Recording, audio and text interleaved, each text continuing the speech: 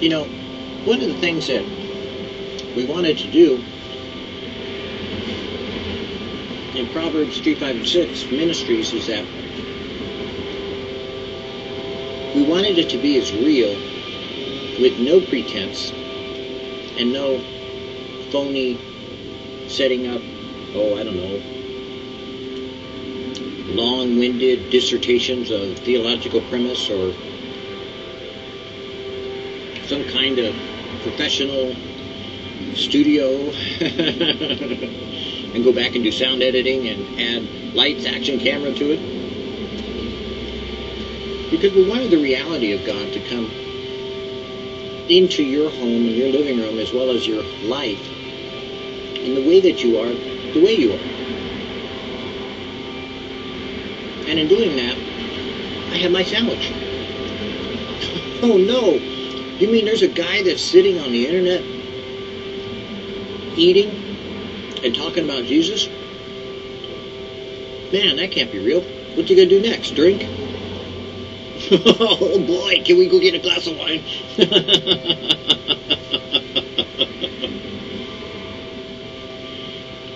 Now, if my wife were here, she'd probably shoot me. But since the Lord is, I think you'll find that it was a common practice among Jews, and still is to this day, that you sit down and have a meal, and because the meal lasts so long, you talk and you share and you relate as you're eating. I mean, I know there are people that go to church on Sunday morning, and then they go to lunch on Sunday afternoon, but I'm not so sure that they talk about God in between time. Now me, I used to ask people, what did you get out of the sermon? What did you learn today? What did God speak to you in a special way? How did that fit? What do you remember about it? What's sticking out? What do you run and research later? And because I used to do that, believe me, ministries would snatch me up, want me to help them or work behind the scenes doing something for them, whatever it may be. But the reality is your daily life is where Jesus wants to be. He doesn't want to be stuck on a mountaintop, transfigured so that you could build some temple, and, gonna see the Spirit in the sky kind of idea, but he's real. He was at the beach after he rose from the dead. He called his disciples, and he had prepared fish for them. He had actually started a fire. Yes, God went out, collected the wood, kindled the fire, and was cooking fish for them to eat. Even as I'm eating this morning.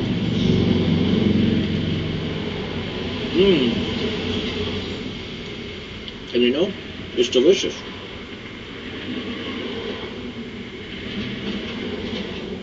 And while you're watching, listening and praying, why don't you go get something to eat? Why don't you sit down with a cup of coffee?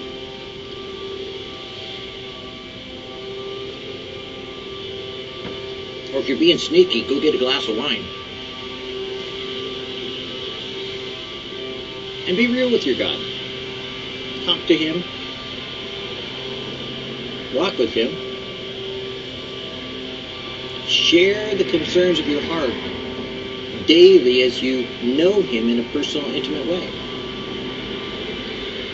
Because the consciousness of the call, for necessity is laid upon me, yea, woe is unto me if I preach not the gospel. 1 Corinthians 9:16.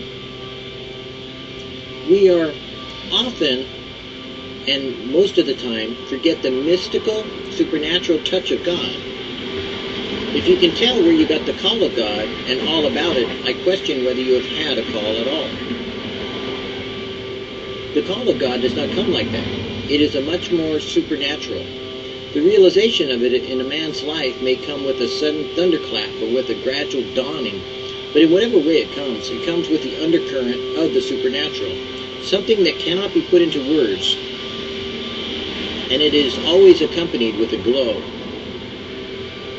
At any moment there may be the sudden consciousness of this incalculable, supernatural, surprising call that has taken hold of your life. I have chosen you.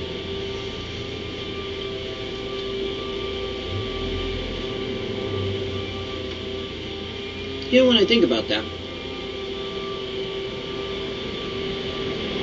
I spent most of my life experiencing lots of supernatural things, lots of phenomenal experiences that most people don't even get a chance to even imagine, much less experience. And people would come up to me and say, well, what's your gift? I'd say, God gave me all the gifts. Because that's what I was taught at the time. I mean, you know, they said, whatever gifts you need, God will give it to you, so, you know, you got all the gifts. Okay, because according to Scripture, you know, I've been made an heir, joint heir with Jesus Christ, and I can inherit all things like He did, and so, you know, for me, it was like, what do you mean with gifts? And so they would smile at me and walk away, you know. And they'd come up to me and say, well, what's your calling? I said, to get saved. No, what's your calling? Well, to know Jesus. No, you don't get it. What's your calling? I said, well, making my calling and election sure. I said, okay, and they'd walk away smiling and pat me on the head and let me go my way. Maybe you've experienced that.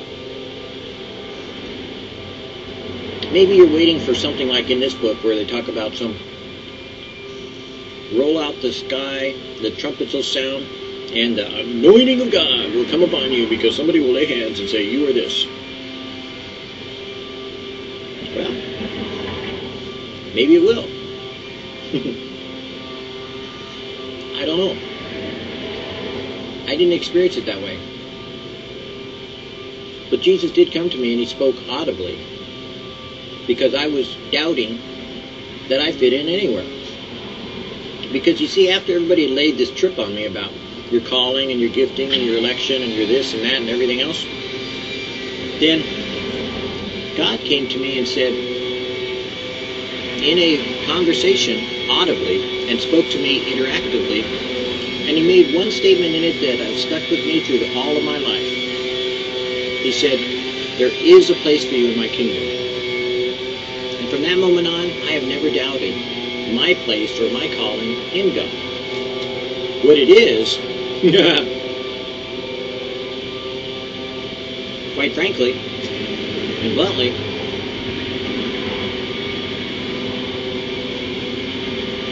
is a humble sandwich eater with God.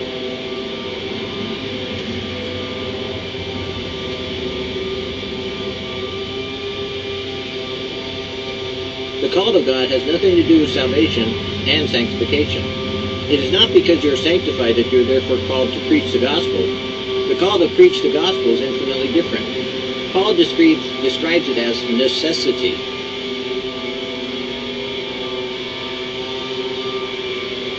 If you have been obliterating the great supernatural call of God in your life, take a review of your circumstances and see where God has not been first, and put your idea of service or your supernatural abilities aside.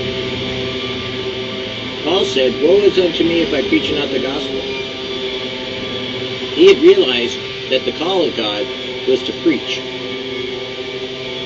Did you know that's what your calling is? To share Jesus. Don't go looking for anything else.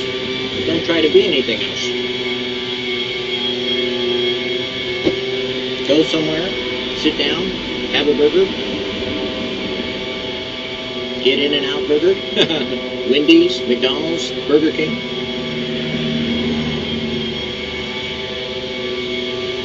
Whatever the East Coast version is, and the West Coast,